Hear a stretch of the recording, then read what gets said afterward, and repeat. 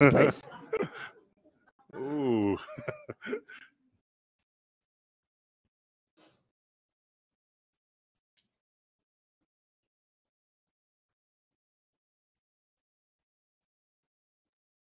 Okay. Right. My name is Olaf Bánki. I'm going to speak something about ChecklistBank. ChecklistBank has been a project in the GBIF work program. Can I get to the next slide? It doesn't seem to work for me. Okay, thanks. ChecklistBank got launched in December 2020, and it was a project of various partners, including Catalog of Life and GBIF, that co-developed it. So it's basically an open data repository for taxonomic and nomenclatural data, but it also holds checklists of policy relevance, for example. It contains tools for comparing and harmonizing species checklists, and it contains all the assembly tooling that we need to build the Catalog of Life checklist, a global list of all described species of all life on Earth. So what I want to do today is to show you something about the tools, the front-end tools that we have to compare lists with one another. So what I'm going to say is also in a tutorial. This is called the ChecklistBank tutorial. You can find them in a GBIF, I would say, course repository. So just type in ChecklistBank tutorial, you will find it online. So during the BiCIKL project, we actually enhanced ChecklistBank after its launch. And I'm going to show you what this repository is about, how you can find a data set, how you can search across data sets for a name usage, then also how you can do a bit of name matching in the front end, and how you can compare data sets to one another. So here we are going to dive into ChecklistBank. So normally I would just have typed it, but now you get a bunch of mockups. Sorry for that. So if you see the menu on the left-hand side, you can see that we sort of sorted out all Catalog of Life releases, because otherwise we're cluttering all the data sets. So if you're interested in that, you can go straight to all the monthly editions and annual editions that we are producing. Another possibility is that you search for data sets in ChecklistBank. You can explore all, or you can explore a specific data set. In this case, worldwide wattle. If you press on it, you can see metadata about this data set, and this is a source done by Bruce Maslin of Western Australian Herbarium. It's one of the sources underpinning the Catalog of Life checklist. If you go to the download, you can see that you can actually download this data set in various formats. First of all, you can go to the original archive, so you can see what originally got submitted to ChecklistBank. And then you have various options. You can go to Darwin Core archive, you can get it in a text tree download, or in CallDP, or some other format. Or you can get it in an Excel file if you wanted to. Now, if we go to the cross dataset search, say it's the use case that you want to figure out which sources actually use this this species name. And I'm a tree lover. I'm sorry about that.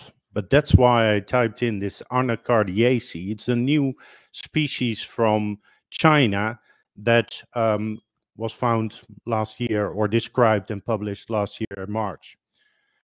So if we type in this species, you can see you can actually go to the Platzi feed that Donut produced, but Lubo was talking about. And so this is something that Platzi, mediates or publishes to ChecklistBank through. And the interesting bit is that you can go from here also to the occurrence record in GBEF. And for example, you can go to the original publication and check there. So this is just a demonstration to show you that from ChecklistBank, you can link out to quite many sources. What you can also do is go to the verbatim data, so the original data. So in case you spot an error or something like that, you can actually start to check, was that in the original data, yes or no? Now, another possibility is to do name matching in the front end. All functionality that you see is actually built off an API. So the API has much more functions than the front end does. But there are three ways you can do name matching. You can either type in some names into a box and start looking for a data set you want to compare it with, or you can upload your own CSV and match it to a particular list, or you can choose a data set in ChecklistBank 2 and start comparing them. Now, for this example, I just type in a bunch of fleas. And these fleas are coming from a source Parhost, which is an old data source that Catalog of Life used. And we're going to match it to a new data source that we, I would say, this year got into the Catalog of Life checklist. And what you get here is you get the names that you provided from Parhost that you typed in, and they're matched against the second column, which come from this new Lewis list of fleas that we have. And I never know if I show these examples, what's a good example to show for? In this case, 100% match. But maybe you're not happy with that and you wanted to see something, that wasn't matching. I say, try it out for yourself. Now, one of the things you should know is that there are also functions that are behind the login. So most of the tools that I've shown you right now, you can access without logging in to ChecklistBank. But now I'm going to show you a function where we say you have to log in because it requires quite some performance. The login is actually a GBEF account. So if you don't have it, just register a GBEF and then you can use your account here. So this is what it looks like when you log in. Here, what I've done is I go again to the same flea data sets and start comparing them to one another. The nice thing about this data set comparison is that immediately you can see metrics of the differences between those lists. So it's just a quick way of getting some sense of how lists are differing from one another. And just to be clear, you can actually select a particular taxonomic rank from two data sets that you want to investigate. One step further is actually going into what we call a diff viewer. Basically, it tells you, gives you a red column and a green column. These stand for the two data sets, and it's a minus plus comparison. So the red gives you what is lacking from the green data set, and the green data set is giving you a plus what's not present in the other. And sometimes what you can see is that the difference is that a genus name is there, but in one data set it doesn't have an author, and in the other one it has. So it's just a tool that you can go into the nitty-gritty. Not sure how I'm doing for time. Okay, so sorry that I hope I didn't go too fast on you, but if I did, then please come, like I say. What you see here is the complete pipeline of how data sets are entering ChecklistBank and how we use ChecklistBank tooling to assemble data sets into a catalog of life checklist. What you need to know is that ChecklistBank has almost 50,000 data sources currently in ChecklistBank. Most of them are really coming in through Platzi, and they're growing with about 700 to 1,000 a month. So there's really rich content in there. So it's I would always say to people, start exploring it, and give us your feedback of what you see. This is work in progress. And so all the feedback that you give to us, we're interested in, I say, hearing it and doing something with it. So here's my last slide. It's just if you want to find some information, I give you the API. There's a tutorial that I said, that's the ChecklistBank tutorial. We got an API mailing list. So like I told you, all functionality that you see is built off the API. So the API has the richest functionality. And you can also follow us on GitHub. Everything we do is completely open. So if you're savvy enough to do something in GitHub, you can actually become part of the conversation. Thanks very much.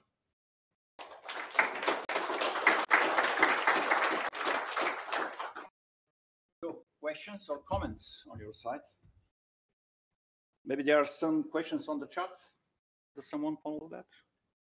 Well, yeah. I can't access them with my computer, but you can see them on the screen. On screen? Oh. They'll be on the. They were just there on screen. No. Can we visualize the chat on screen somehow, or is it? Don't be shy posing a question. I can't believe I was that clear. Yeah. Yeah, you do. So this is all new to me, so this might be a very basic question. Once people put checklists in the checklist bank, does that automatically mean that you use that for the catalogue of life, or does it have to be curated by others before that information is then added into catalogue of life? Yeah, that's a very good question. So one of the things that I didn't tell you about in this, but we had a talk about it yesterday, is that we are making this extended release of the Catalog of Life checklist. We basically try to augment the current 165 databases that we use to construct the Catalog of Life checklist. We try to mine data from ChecklistBank into this extended release, so to fill taxonomic gaps, to add names, etc., etc. So it's not, the answer is not all lists in ChecklistBank will immediately be ending up in the gold checklist, but I think as we progress, we'll probably evaluate lists, and if you have a particular taxonomic gap you're thinking of, then ring the bell to us. Then Diana and Camilla, those are the co-editors that deal with this extended release. They will evaluate lists and see if they add anything to that extension. Okay, thank you very much. That's, yeah, yep, answers my question. Perfect. Thank you.